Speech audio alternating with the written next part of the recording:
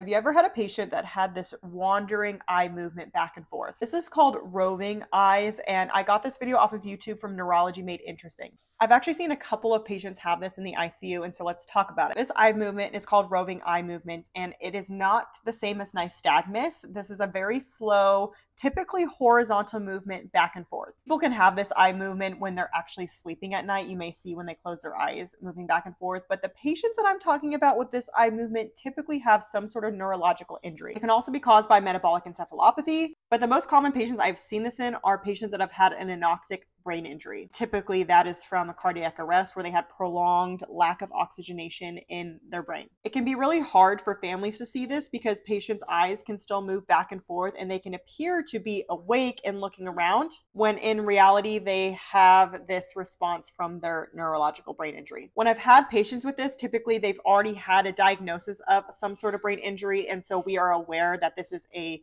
side effect, so to speak, of that injury. But if you ever walk in and your patient is doing that eye movement back and forth, I definitely would stat page the neurologist if there's a neurologist on the patient's case, or stat page the primary care doc. Anytime there's an abnormal eye movement that a patient doesn't have control of, that's always a concern for seizures or something else going on in the brain. So definitely you want to notify a provider. And I'm curious if anyone else has seen this. Let me know.